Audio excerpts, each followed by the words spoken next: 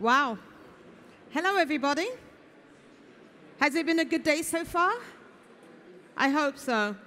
It's lovely to meet all of you. My name is Viola Llewellyn, and I am the co-founder of an African fintech platform called OVAMBA. It was formed 5 years ago by myself and my co-founder, Marvin Cole, to solve the problem that African businesses have with access to capital in order to grow their businesses. And in the 5 years that we've been doing this, we've developed some rather innovative products and solutions. But today, I really want to talk to you about what it means to build this new idea of Africa in the new tech democracy.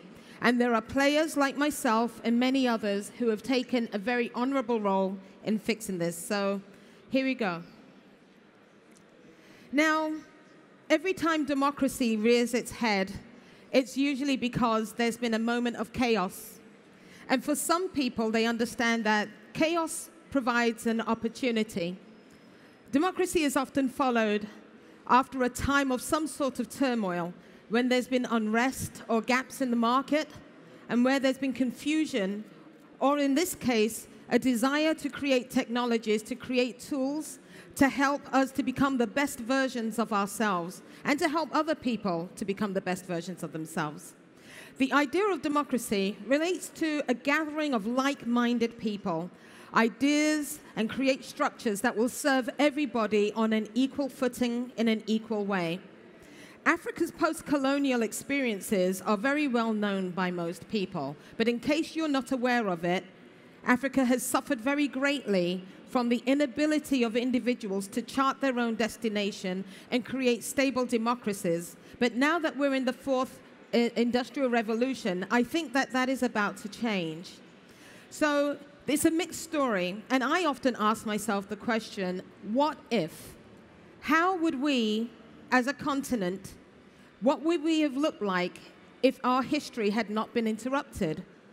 What would our democracy look like if those bright, smart minds had not been extracted from the continent and had been given the greatest gift of all, time to create innovation and time for those innovations to turn into some of the long-historied companies like you have here in Japan? What could our story be today without the commercial, societal, and innovative disruptions that we've experienced and that still occur? In this new era of democracy, everything has leapt into the hands of individuals and users and out of the hands of foreign governments and local governments, who I don't think have had as much of a good time with growing the private sector, where some of us believe is the destiny and the cradle of democracy in the new fourth industrial revolution. This new era of democracy is exciting, at least I think so. And watching young people get their hands on all of these new pieces of technology to innovate is something that most of us are going to stand witness to as history begins to reinvent itself for the sake of democracy.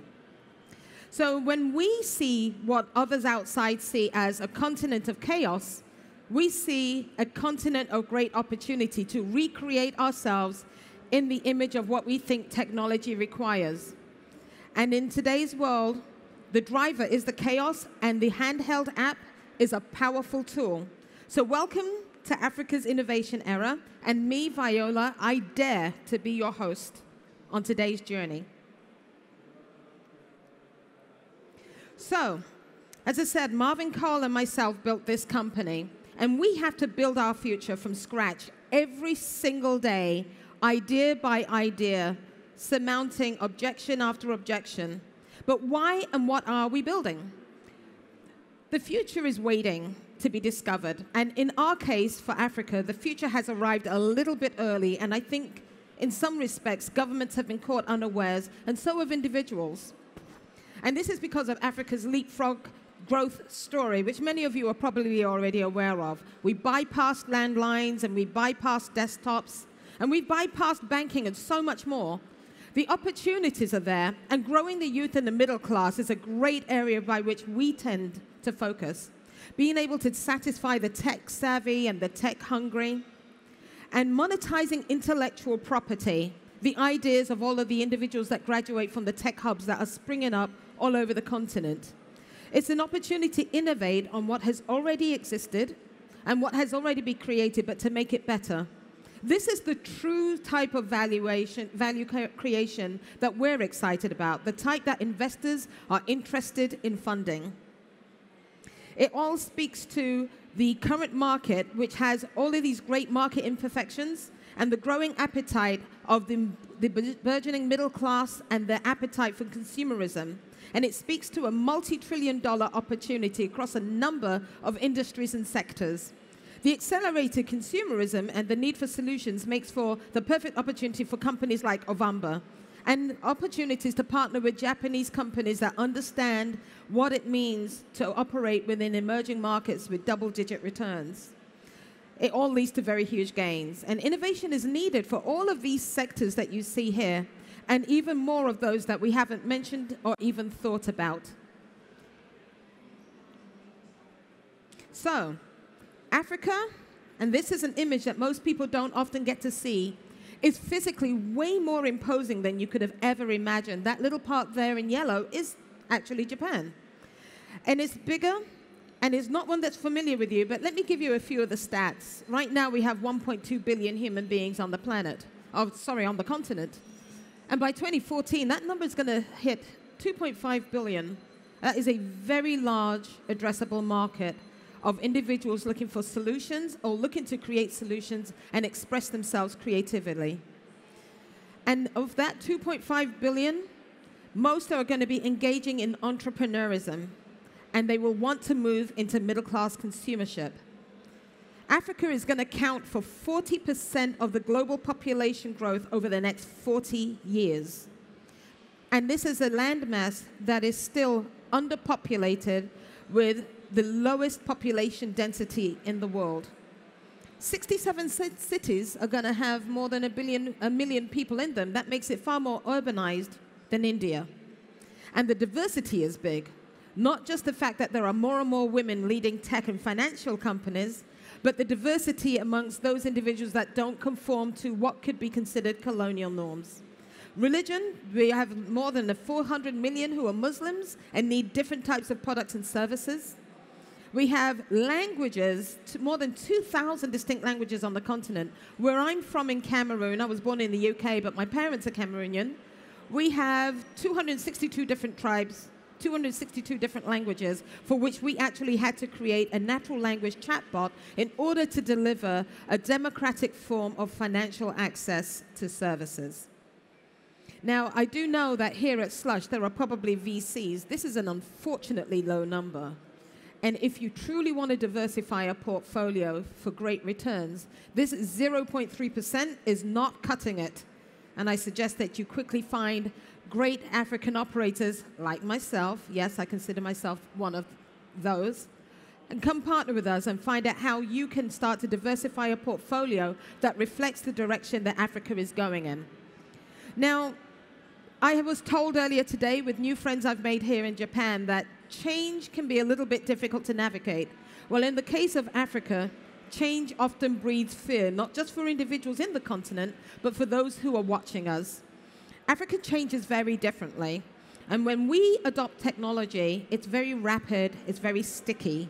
Take a look at mobile wallets, remittances, telemedicine, or us, OVAMBA, how we've embedded asset ownership into our fintech solution to help grow small and businesses and small enterprises. Within that sector of Africa, that has often been held hostage by traditional banking systems. But we had to change that. We've used technology to drive growth by leapfrogging over the typical capital distribution models of banks. Different can be a little hard to understand, and it's hard to communicate if the people you're communicating with believe everything from a Western standpoint and a Western standard. And I often tell people, if you were to judge Africa by Western standards, it's a little bit like saying that fish don't climb trees, therefore they're useless at climbing, but that's not what we're supposed to be. Once upon a time, bricks was a scary idea for investment, but then it became the standard choice, and you were considered smart if you picked bricks as an investment opportunity. And once upon a time, made in Japan or made in Hong Kong was considered a little bit scary and maybe even controversial.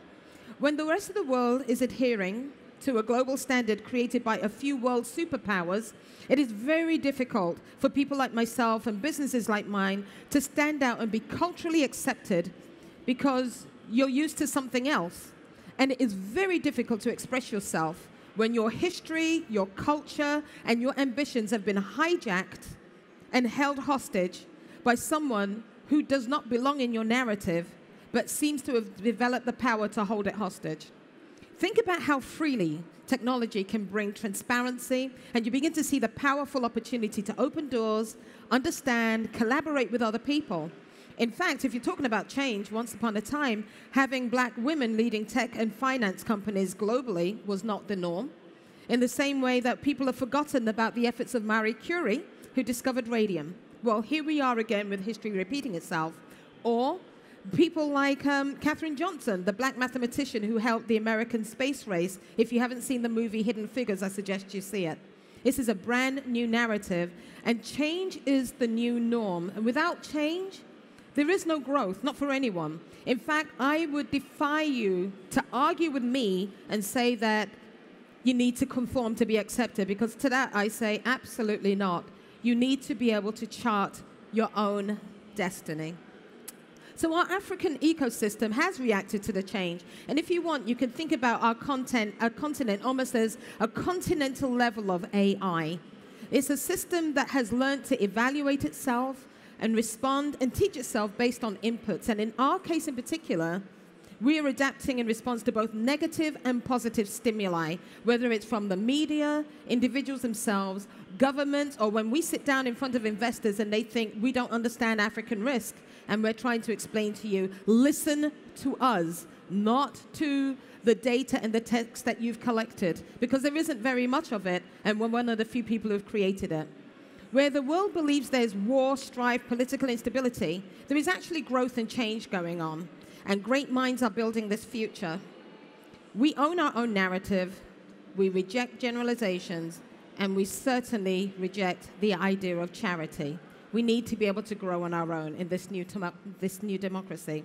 So understanding and sharing is the power tool of democracy. If you think about things like blockchain, distributed ledgers, cryptocurrencies, sharing economies, the absence of a central governing third party to control trust, that's what the new democracy looks like, and it's so powerful. Look at how distance becomes irrelevant. Telemedicine, for example, communications, language chatbots, fintech, mobile wallets, mobile money, being able to do business with each other from anywhere in the world at any point in time. One of my favorites is the ability to share ideas and collaborate to solve common problems despite who we are, where we are, or what we look like. It takes the bias out of being able to make judgments about people and whether or not your elements of success are going to be verified. The old idea of winning has changed in the new democracy. It's no longer binary about winning and losing. It's about those people who choose to dare to create democracies where everybody has a chance to win together, or at the very least, to thrive. And in the best scenario, winning together creates so much more peace. And being able to win is a human right. Everybody has a right to thrive. Everybody has the right to win. And in the tech age, I think this is something that we will be able to verify and to confirm and to provide to all citizens. The democratic equalizer, though, is time. We all fight for time. Time to eat, to sleep, to grow, to get out of relationships, time to swipe right or swipe left on Tinder. And the time to develop and test innovation, time for the masses to adopt ideas and join a collective, and how we use time is a marker for creating value. We either save time or create time with every app and technology that we innovate. And it is a golden principle in the new tech era. Preventing innovation is the equivalent of holding entire communities hostage to lack of growth and progress. And in fact, I think it should be created as a crime.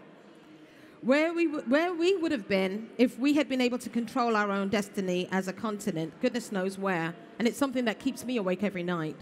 But in the next 10 to 20 years, Africa could quite easily be a global market leader if we can only find a way to use time wisely and innovate wisely to solve social issues and create impact.